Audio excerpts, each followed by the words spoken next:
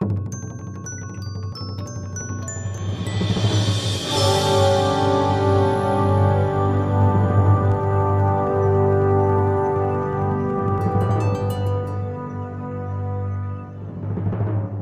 to a term I guarantee you had in ninth grade biology. With any luck, you have not thought about this word since then.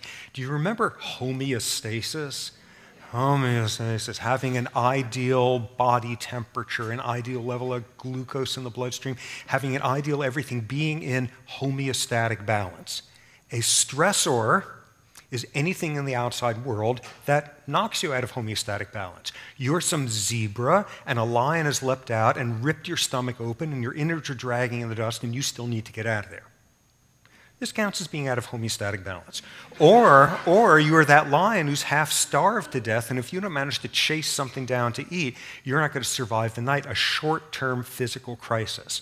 And the stress response is what you do with your body. You secrete adrenaline and 11D other hormones I won't torture you with. The stress response reestablishes homeostatic balance. That's all you need to know about the subject if you're a zebra or a lion. If you're human, though, you've got to expand the definition in a very critical way, which is, among us, some of the time we turn on the stress response because we've had a challenge to homeostatic balance, all of that sort of thing. But some of the time we turn on the stress response because we think we're just about to be stressed. And if it turns out that you're right, hooray for you, here comes the elephant. You don't have to wait to be stomped by it before increasing your blood pressure. You can have an anticipatory stress response, which is great. On the other hand, if you think that way all the time and you're constantly assuming that there are stressors coming that do not really exist, we have technical terms for you. You're being neurotic as hell.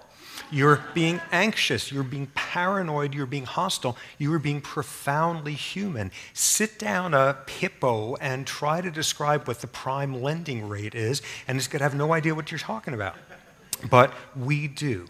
And that's the central concept in the whole field. We cognitively, socially sophisticated primates turn on the exact same stress response as does that zebra running for its life or a lion running for a meal, and we turn it on for purely psychological reasons. We turn it on with memories, with emotions, with thoughts, and the whole punchline is that's not what it evolved for.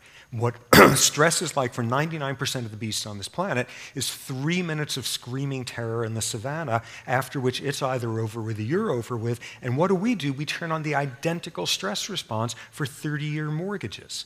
And that's where you begin to get the wear and tear in the system.